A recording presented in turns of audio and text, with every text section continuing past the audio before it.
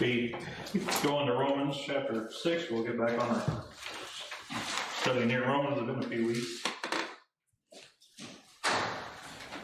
Well, Larry hit on this about that song, like Savior First of All. Lots of people talk about heaven and family members and saints of old and all that type of stuff, and yet Christ is the real prize that we should be looking forward to. Amen.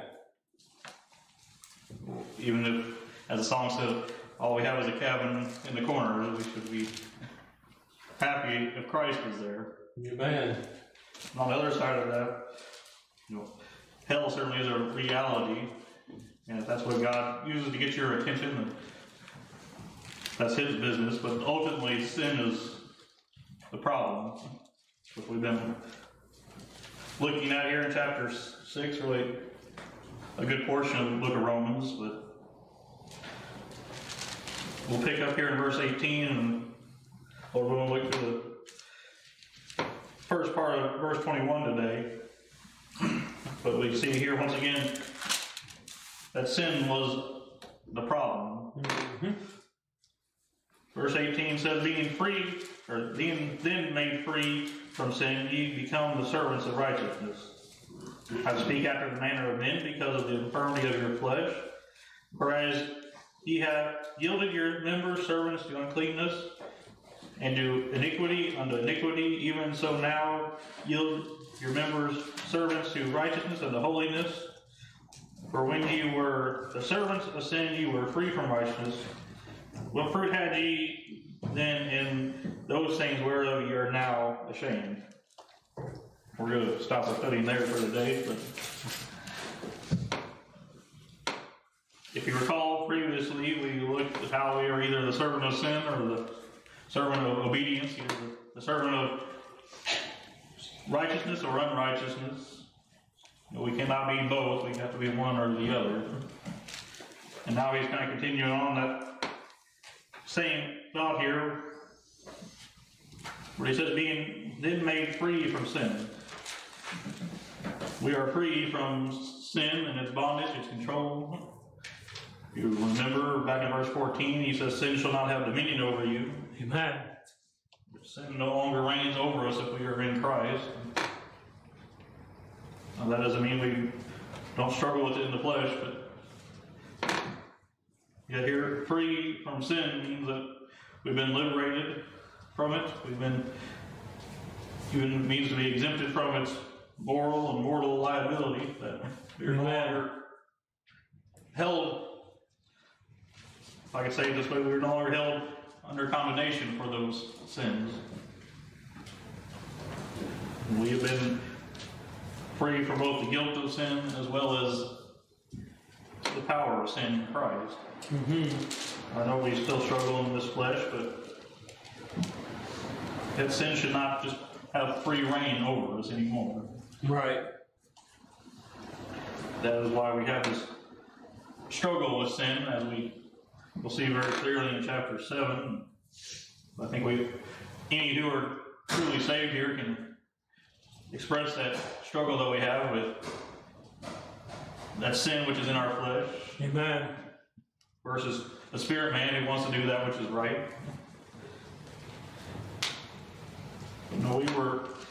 We were the slave of sin, fully under its condemnation, but yet Christ has made us free. Back in the Gospels, Christ says, Son has made you free, you are free indeed. Amen. Like I said, I know I've said it multiple times in our studying, but this word servant here means really a slave, a bondman, to be in bondage to it. Mm-hmm. And free is the exact opposite of that. We once were the servant of sin, but now we are free from sin. He goes on here next to say, being then made free from sin, you become the servant of righteousness. And this is the result of being made free from sin, that we now serve righteousness. Now we are really bound to serve righteousness because we are free from sin.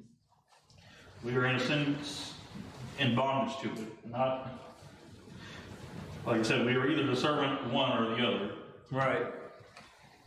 We either are going to serve sin and follow after the flesh, or we're going to serve righteousness and follow after God.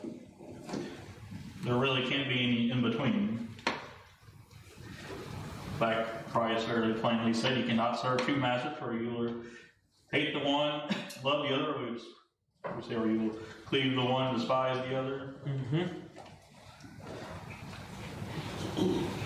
That Paul, I think, makes it very clear here in the last several verses too, that we are under one or the other. We are either under the dominion of sin, or we are under the dominion of grace, which calls us to serve God. Well, I would say if you've never truly been free from sin, you will not serve righteousness. Right. Now, there are some who attempt to put on some righteousness, but almost in every single case you see those, they end up falling back away again. As Peter said, it's happened unto them according to the true proverb: the dog is returned to his vomit, and the sow that was washed through wallowing in the mire. Amen. Christ, I can't quote it exactly, but he tells of one who came into his house and found it swept clean and everything. It was all tied up, and he said when he left, he took 7 more spirits more wicked than himself. Right. That is, when man tries to come in and clean up his life, oftentimes he leaves out and ends up in even more wickedness. But yet, when Christ makes us free, we're truly free from sin. That is the problem with free will theology, is that man is in bondage to his nature, to his, and by nature we are in bondage to sin. Therefore, our will never choose to serve God in and of itself, because it'll always return right back to that sinfulness. Let's go on to verse 19 here. He goes on to say, I speak after the manner of men. As Paul here is using really just regular human figures of speech to explain spiritual things, is what he means. He's not speaking some angelic language or something that needs special revelation. Right. Really, that is the whole of Scripture is that way, and yet without the Spirit, man will always misconstrue the Scriptures. Without the leading of the Holy Ghost, man will, even in the plainest of language, man will still miss the point of what God is saying. I don't think there's any more clear example of that than of Nicodemus when he went unto Jesus by night. Christ said, you must be born again. And of course, his first response was, how do I enter back in my mother's womb and be born a second time? Right. Because the carnal mind cannot understand the things of God. But here Paul says that he's using this regular term of being a servant to describe our spiritual state. He says, because of the infirmity of your flesh, because the flesh is feeble, the flesh is weak, the flesh is frail, the flesh oftentimes makes it difficult for us to understand spiritual things. Right. Even us that are saved, we are prone to think of things carnally if we're not careful. But Matthew 26:41, Christ tells us, the spirit indeed is willing, but the flesh is weak.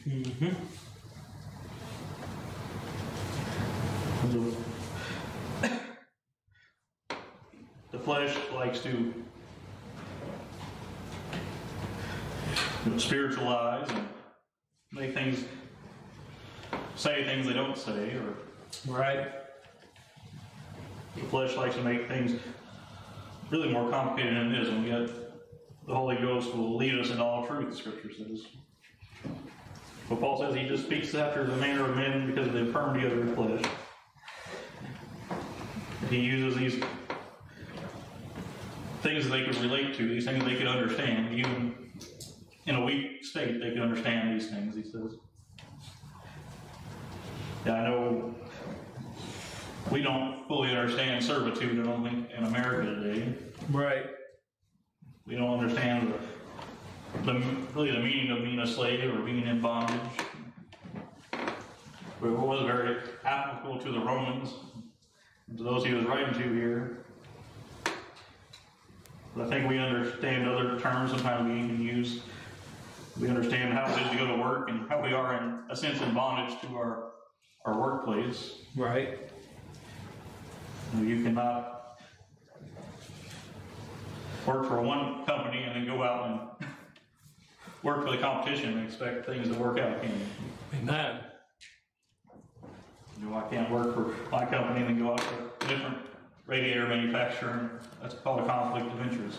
Mm-hmm. In fact, some places you have to sign an agreement saying you won't go work for them other places for so many months or years after you leave. Right.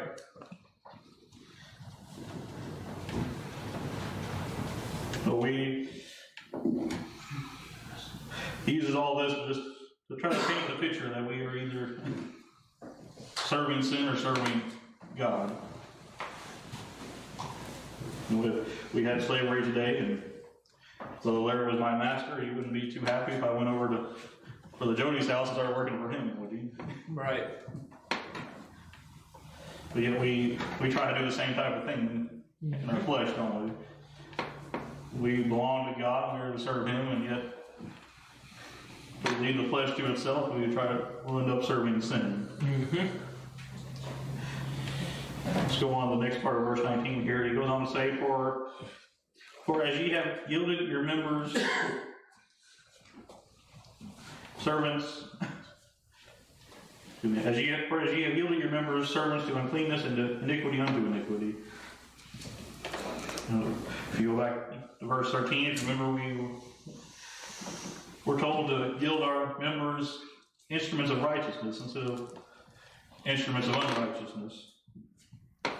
We are to give them over to, or to present them to ourselves to be used of God rather than used of sin. Amen. He says here that they once yielded themselves as servants to uncleanness, and to iniquity unto iniquity. That is, they've given themselves over to serve that which was wicked, that which was morally impure, that which was lustful and transgressing God's law. That was our natural state, wasn't it? Mm-hmm. We walked according to the course of this world, according to the lust and desires of the flesh. Ephesians 2 tells us. Even here, and to iniquity unto iniquity. They added more and more sin to it. Right. That is what the natural man loves. That is what our filthy flesh loves, is to add more and more sin to it. You're right. Just like a sow likes to wallow in the mud, man by nature likes to wallow in sin. Mm-hmm. And left to ourselves, we will just add more sin upon more sin. Amen. I think that seems very evident in our society today, doesn't it? Man just goes farther and farther into sin. Left to ourselves, we would do the same thing. Left to ourselves, we would all be out there with the wicked today, adding sin unto sin. Mm-hmm. Notice he gives us what we are to do instead. Even so now, he says, now there should be a change. Before we serve sin, now there should be a difference in our life. Even so now, yield your members servants to righteousness and to holiness. We are to be that slave, that bondman. We are to serve that which is right in the sight of God, that which is morally right. That's what righteousness is. And he says it will lead unto holiness. It is purity, God's type of purity. It means to be set apart or consecrated to God. When we serve righteousness, holiness is the end result. Amen. I know that doesn't seem to be a popular term in modern Baptist churches today.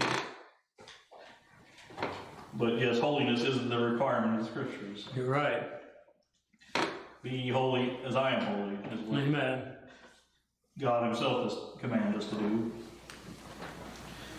But that's not holiness necessarily as the Pentecostals teach it, but can't say they're completely wrong on what they're saying there, but really holiness is to be set apart for God. Mm-hmm. If we serve righteousness, we will be set apart to be used of God. That should be our desire as His people, is to be used of Him. Amen. We are vessels, and He is the one He is the master. He's the one who says, this vessel is used for this, and this vessel is used for that. Scriptures liken us unto the clay, and He is the potter, and He molds us as He will. Amen. It ought to be our desire to be used of God more than just a, quote, church ornament. Mm-hmm. Let's go on to verse number 20 here. He says, for when ye were the servants of sin, notice that's past tense. If we're saved, we're no longer the servant of sin. He says, ye were free from righteousness. Just as we were free from sin, now we were, in the same sense, we lived a life free from righteousness before. Right. Sin has no control over us now. Righteousness had no control over us then, before we were saved. Sin has no claim to us now, and we had no claim to righteousness before God saved us. Just as we have no business serving sin, we had really no claim to serve righteousness before God saved us. Mm-hmm. I know I mentioned those. Sometimes I try to come into church, try to live a good life, and hope they'll be pleasing to God, but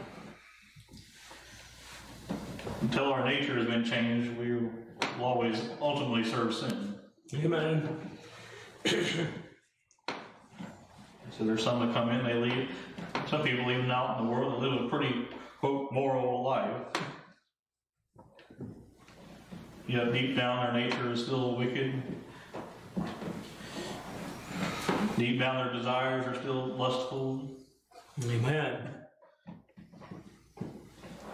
If it weren't for the grace of God, every last one of us would run full speed into wickedness, wouldn't we? Mm-hmm.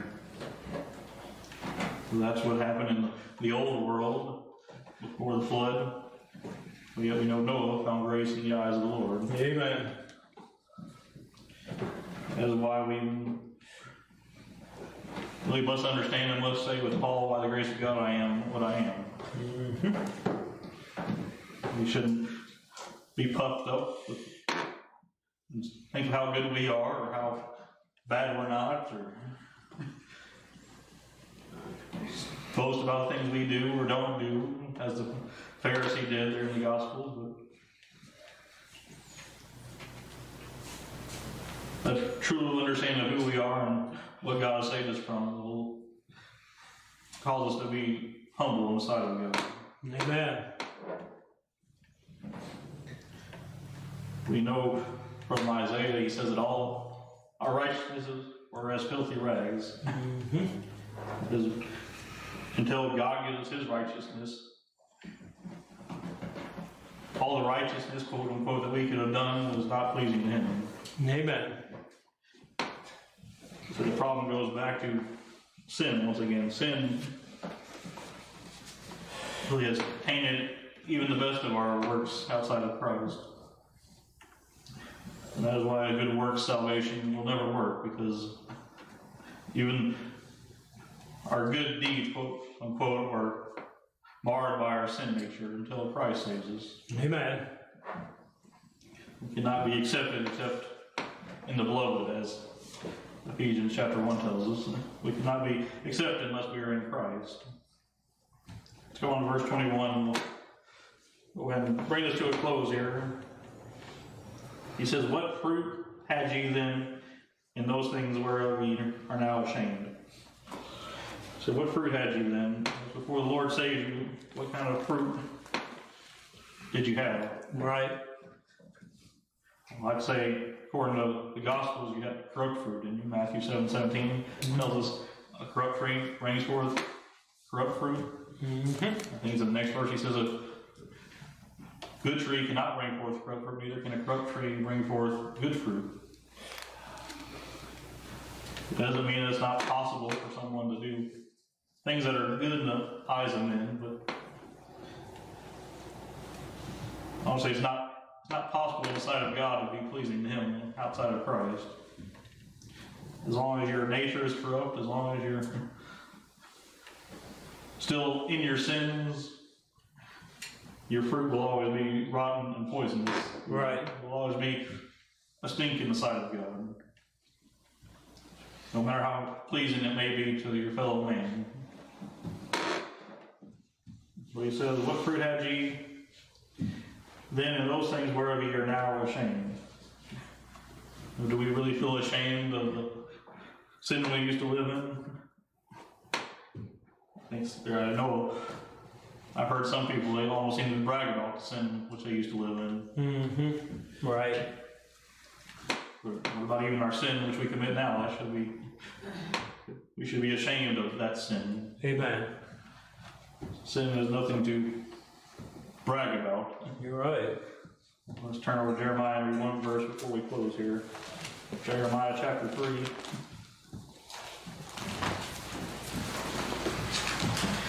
In fact, sin is the reason Christ had to die. Sin is the reason He had to suffer.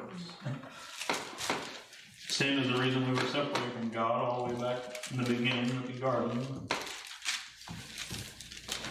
Sin is the reason that this world is full of death and suffering. So we shouldn't think very lightly of our sin.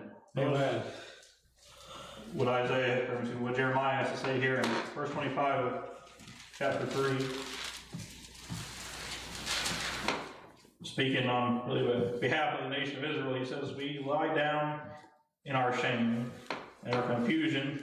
That could also mean disgrace covereth us, for we have sinned against the Lord our God, we and our fathers, and from our youth even unto this day, and have not obeyed the voice of the Lord our God. Amen. This should be the way we look upon sin, that it's a shame in the sight of God. It's not, certainly we can praise God for what He saved us from, but we should never look back upon that sin and say, well, yeah, I was pretty bad off. That almost as a point to brag about it. Well, I know my testimony, Donna's testimony, was similar in the fact that we were pretty good kids till the Lord saved us, and yet, even in that, we were still wicked in the sight of God. Right. Well, I thought I was okay until God finally showed me that I needed a Savior. Amen. Well, even that quote, being a good kid, was not pleasing to God. It was not something we could even brag about then. Because before God saved us, we were really nothing to be bragged about. Amen. No sin, whether it be now or in the past, it should in a sense be a shame to us. It certainly shouldn't be something we should brag or boast about. Amen. That Romans 12:9 tells us that we are to abhor that which is evil. Amen. If sin should disgust us, we should hate the sin which killed our Savior. But I don't see very much shame in sin in our modern day. I'm going to go ahead and close it with that. We'll pick up where we left off next week.